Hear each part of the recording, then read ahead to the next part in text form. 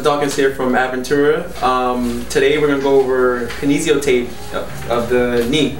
So Kinesio tape is used to help support the joint, in this particular case the knee joint, help support it and stabilize it without restricting any motion. So what we're going to do first, we already cleaned the area. A nice clean area allows it to stick a little longer. We tear the ends off.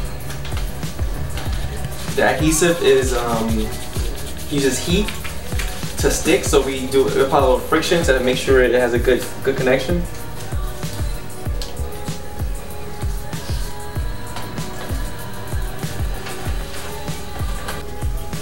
We apply a little bit of stretch. The more stretch, the more support you give. So this is 100%, so we back it down to maybe about 50.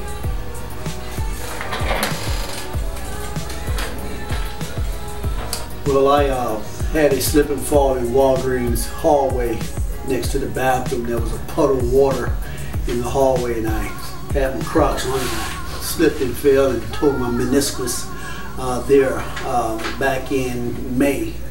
Had the surgery in November of last year.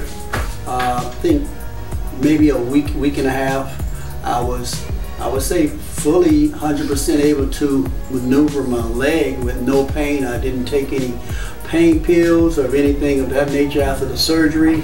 Alright, so Mr. Brown originally came in for a knee issue. He had microscopic surgery on his meniscus.